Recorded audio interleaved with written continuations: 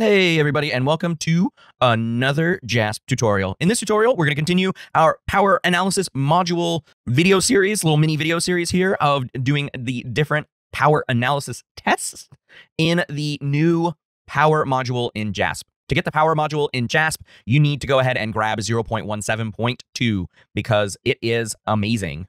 So that is not 0.17, that's 0.17.2 to get this new module. So let's jump into the power module. We're going to click on that. Okay. And by default, it brings up the independent samples t-test, but this video is on paired samples t-test. Woo! So paired samples t-test is what we're talking about today.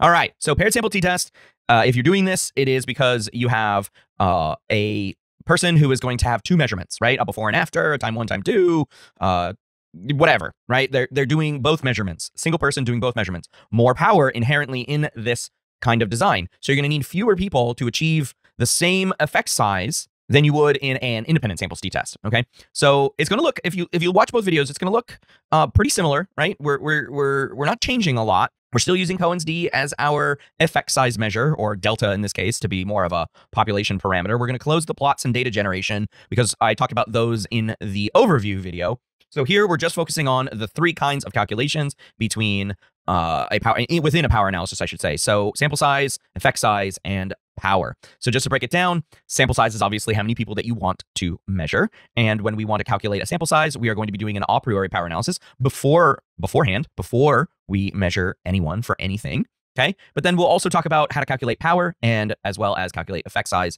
in this video to show you that the four things, including the type 1 error weight, alpha, these four things work together purposefully, right? They tell you everything you need to know about mean differences and things like that within the statistic of t. So we've got that. So we're going to do an a priori power analysis. We're going to do a post-hoc power analysis by calculating our power, and then we're going to do an effect size calculation, which is great because it's just a quick effect size calculator. Now, I'm not entirely sure what calculation goes into the effect size for a paired samples t. You cannot use a independent samples t, Cohen's d calculation formula, if you will, for a paired samples t. You have to use a slightly different calculation or use another effect size like Hedges g, which is very similar to d in that case. But it takes into consideration the aspect of these being paired measurements rather than fully independent measurements. So anyways, all right. So in our example here, right, the values that get given to you once you select paired samples is just going to give you a small breakdown, right? So minimum of effect size of interest is 0.5. This is a medium effect according to Cohen. 0.2 is small and 0.8 is large. So if you were to put in here that you wanted to search for a 0.5 effect size with 90% power or a 10% type 2 error rate, okay, because that's what beta means, and then our trusty tried and true alpha of 0.05 two-sided test, then you need a sample size of 44. Okay, so let me show you what happens when we change this from 0.5 to 0.2. Okay, still with a power of 0.9. It jumps up from 44 to 265 people. 265 people. That's a lot of people, right?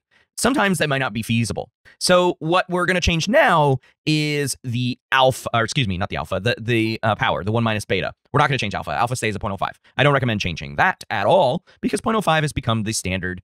While there's no real rule, it's become the standard in null hypothesis statistical testing, which is what we're doing here, right?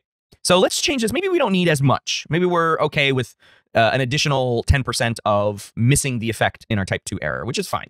We're going to go with the conventional, the historical 0.8 power, which is a little bit more feasible. So watch this number over here change from 265 to something. Put it in the comments below. Is it going to go higher? Is it going to go lower? 199.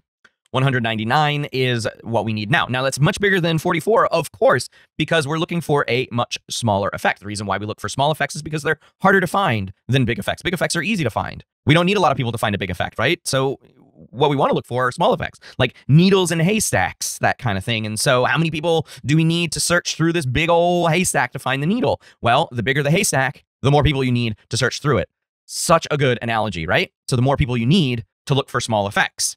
Big effects, a handful of hay, right, with a needle in it, you could probably do that yourself. So the idea here is that if we're okay with potentially not finding the needle a little bit more, then we need fewer people. And the possibility of not finding the effect is 0.2, right? Now, with 199 people, I actually end up with a power value that is slightly larger than 0.08 because remember 0.08, not 0.08, 0.8 is our minimum value. So if maybe we put in, maybe we ended up only with 195. Oops, we don't want dictation. We only ended up with 195. Well, is our power going to be 0.8? Probably not. Okay. So the rest of this information is pretty helpful to read through. I go through it completely in my overview video. So take a look at that if you want more information about what these curves and contours are showing you. But really, the only thing you need to focus on is this chart up here. Okay. So what if we already collected our paired sample t-test data and we kind of want to know what power we achieved by doing so? We didn't do an a priori power analysis. So we just measured people and we ended up measuring about 100. Okay. So let's go to this. I want to calculate power. So we're going to click on that. And let's say we achieved an effect of 0.25. There we go. 0.25. Okay.